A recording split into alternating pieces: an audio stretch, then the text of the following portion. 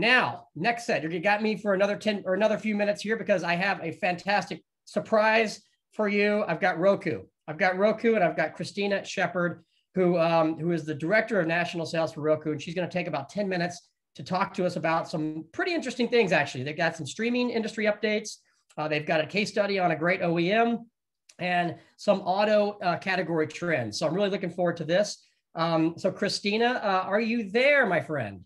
Let's see if we can get her in. And yeah. Hi, how are you? Hey, great. How are you? Good. Thanks for having me, John. Yeah, no, we're thrilled to have you. And, Roku's been doing lots of stuff with us as of late. So thanks for jumping on board with us here at this auto show. We're really looking forward to it. And did I get it right? You're covering some pretty interesting things here. Was that the right kind of 2 or 3 things? Yeah, that's perfect. We're going to talk through kind of the Roku platform, some streaming industry insights, as you mentioned, and then deep dive into a few case studies and kind of inside look into what the auto category is doing with us. Awesome. Well, good. Well, I guess you have a presentation. You want to pull that up. Let's make sure that looks good. And then I'll let you have the floor. Screen. In true Zoom fashion, let me know if you can see the right screen. Yep. Looks good. Okay. Great. You got what? Actually, just so you know, we do see your next slide in your notes. So, sorry, if you want to go into presentation mode, I think. Yep. Hold on one second. Sorry about that. Top displays. Is this right? Yeah, there you go. Perfect. Okay. The floor is yours. Take it away. We'll give you about 10 minutes and we'll talk to you on the other side. Great. Thanks, John. You got it. Hi, everyone. I'm happy to be here. This is really exciting. I first want to take a step back, just kind of introduce myself and talk about what I'm currently streaming, which tends to be our question of every Zoom meeting and every conference that we have. But I have been at Roku for 4.5 years. Prior to that, coming from the mobile world, so loving the emerging spaces in our industry. And prior to that was in print at News Corp, so a little bit of a different take. For me, I'm currently streaming 2 things similar in the fact that they're both, I would call them thrillers, but very different in every other way. The one on Netflix, which I would highly recommend, very kind of, zeitgeist-y, about kind of, online dating, et cetera, and matching up. And then another would be Riviera, which is on Amazon Prime, which is amazing just for nothing else for the fact that we can't travel right now. And it's set in the French Riviera. So highly, highly recommend it for that reason alone. So with that, going to walk through again, I know we teased this out, but again, really hit on Roku platform updates. We, alongside all of our streaming partners, have seen huge growth in the past year, as you all can imagine. So talk a little bit through that. And also then deep dive into what is the auto category doing with Roku, right? What are the offerings they're most taking advantage of? So really deep dive into OneView, which is our ad platform built for streaming, as well as kind of the auto category growth overall.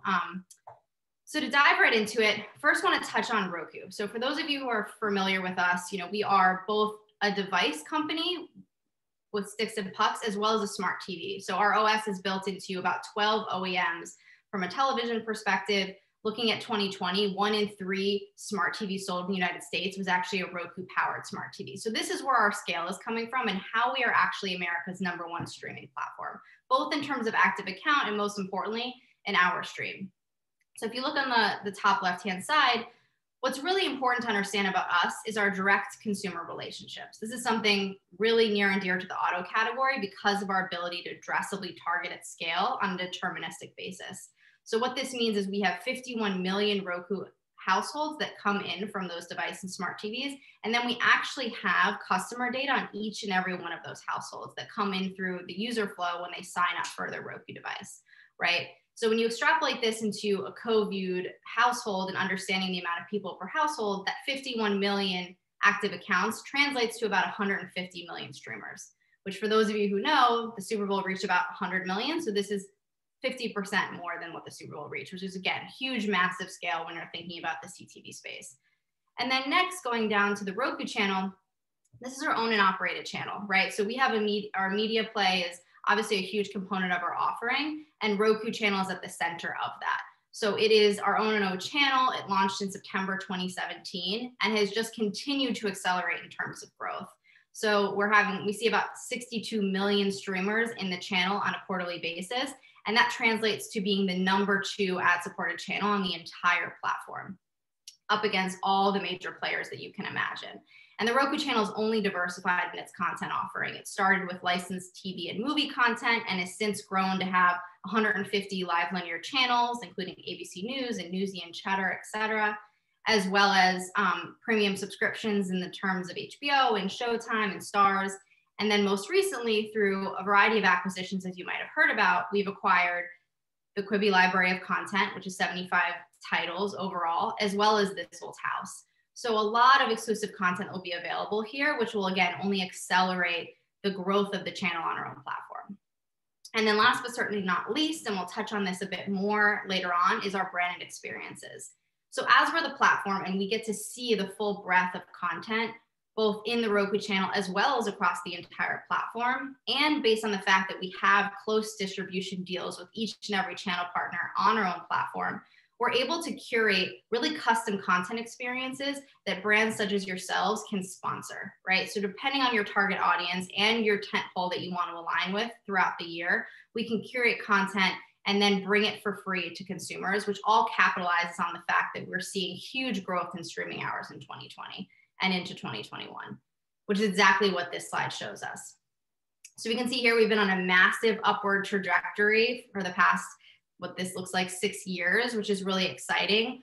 What we saw during COVID, probably in terms of growth, what happened in 6 months could have taken, if not for that, 2 to 3 years to get to.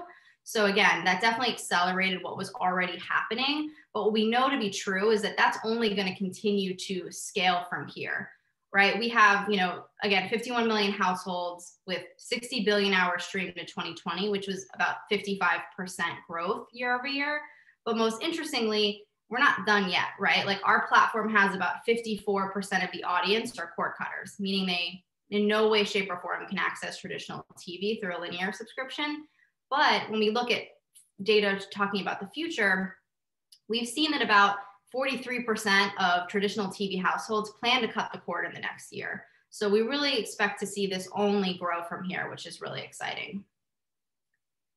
And when going into kind of, again, as I was mentioning, some of the core offerings of Roku that our auto advertisers are leaning into, OneView is really one of them. So this is coming through our acquisition of DataZoo about 1.5 years ago, our rebranded platform, OneView, which is the ad platform built for TV streaming.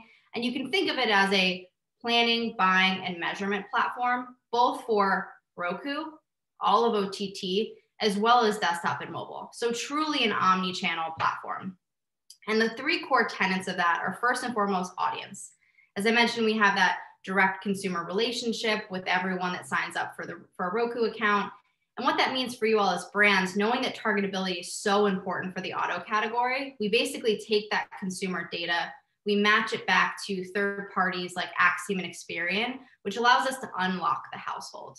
So through that, we can know HHI, number of children in the household, when they've shopped for a car, if they're in market for a car. Not that they were in market 6 months to a year ago, but that they're in market now through all of the data integrations that we have with Polk and Foursquare, et cetera.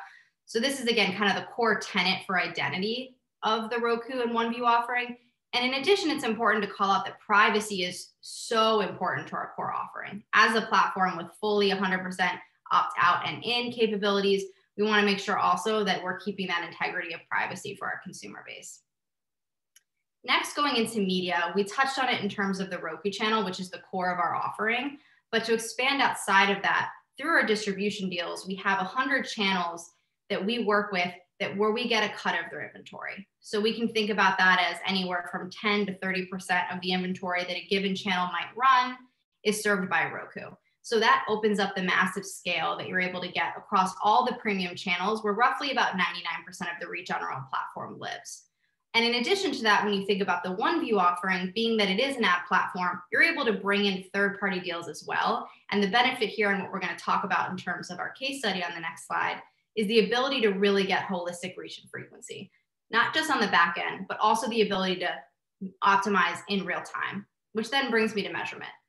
Measurement is also the core of all of what we do, right? We want to make sure that we're bringing the best of television and the best of digital together. And that means targetability on the front end, as well as measurement on the back end. And that can come in a variety of fashions, both our own first-party data solutions, such as reach and frequency incremental reach studies, as well as a variety of third parties through Polk, Foursquare, Ninth Decimal, et cetera, and more.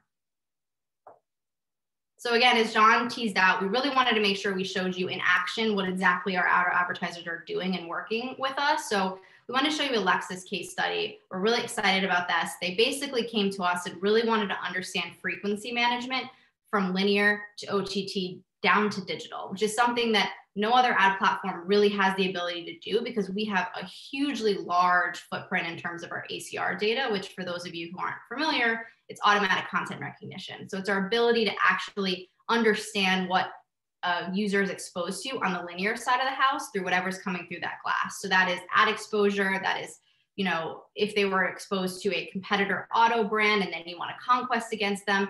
And then in this case, it's also the ability to understand what households have been exposed to an ad on linear and whether to suppress or target that household. So in this case, through all of those tactics, right, bring all of their holistic buys into the Roku platform, and then also leveraging on our ACR data and the optimization tactics, what that resulted in was 66% of the reach for that one view campaign was incremental to their linear campaign, right? So the ability to reach net new audience they would not have otherwise reached. And then what that meant, all the optimization tools, 35% additional reach came from just the fact that we implemented a holistic cap across all of their media, right? Something they wouldn't have seen or wouldn't have been able to get if they fragmented their buys amongst multiple partners. And then lastly, and most importantly for all of you, is the fact that this all means better business outcomes, right? So this led to a 1.5 times return on investment from all of these campaign optimizations. And next, there's OneView, the ability to run targeted campaigns, right, in evergreen fashion. There's also our ability to run branded experiences, which is what we wanted to talk through here. So our branded experiences, again, as I mentioned on the prior slide, come from our partnerships with our content partners, as well as the own exclusive content that we have with our own Roku channel. So what we're able to do is take the advantage of the fact that we're the platform, take that home screen unit, which literally takes up 1/3 of the screen on the Roku home screen, which is quite literally the only way in which anyone who turns on their Roku device needs to see in order to go watch other content, right? So the best part about this home screen ad unit is that you'll be the first ad that anybody sees on the Roku platform before they go into Netflix and see no ads for 4 hours, as well as before they see any other auto ad on the platform. And this unit has the ability to build reach quick, right? So of the 51 million households, the 150 million streamers, you're the first thing they see. So in this case, what Lincoln did for a vehicle launch was wanted to curate what we call a stream the hits package. So they basically worked with us to acquire content for various concerts and music and basically created a hub all targeted to their audience with their ad running throughout. Right? So they were able to get their audience engaged with the brand, spending more time for a free experience brought to them by the brand. And what we've seen is that the combination of evergreen targeted video, like what you saw the Lexus did with OneView, in combination with the brand experience that Lincoln did, actually results in 4 times that a lift in purchase intent, which is very important, I would imagine, for the tier 1 OEMs. And then of course, taking it a step further with OneView, the ability to actually price and buy off of business outcomes, shoppability, site visits, dealer visits, which we know is very important for tier 2 as well. So all of this in combination is what has allowed us to see a huge growth within the auto category overall. So you can see from 2019 to 2020, we saw 2x the growth that we saw from 2018 to 2019, which I think we can all agree is really considerable based on the fact that we know that 2020 was a tough year for all categories overall, especially the auto category. And I will say, looking into the actual brand experiences side of the house, about 2/3 of all of the OEMs that ran with us in 2020 took advantage of a brand experience, mostly for vehicle launches. And then lastly, to sum it up, just wanted to kind of end on the true core benefits of Roku as an advertising platform. First and foremost, it's our scale.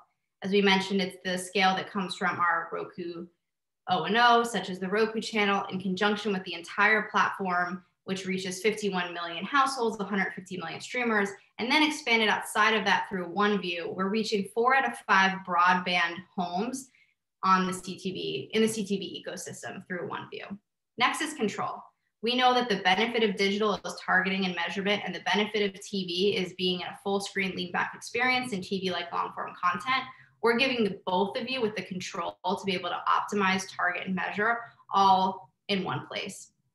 And then lastly, measurement, knowing that altogether we're really providing measurement to make sure that every single impression and buy that you run with us is working harder for your brands. So again, thank you so much for having me. Looking forward to seeing your questions and hope you enjoy the rest of the conference. Wow, thanks so much, Kristina. That was great. And I love the frequency play there with the first auto ad concept. That's pretty cool. So I'm sure you'll get some interest there. And would you be willing to put your contact information into the chat box here, just so people can reach out to you if they need to, if they have questions and whatnot? Yeah, I would love to. Excellent. Excellent. Well, thank you again. We appreciate your insight and your support of the event. And yeah, it was a very interesting presentation. So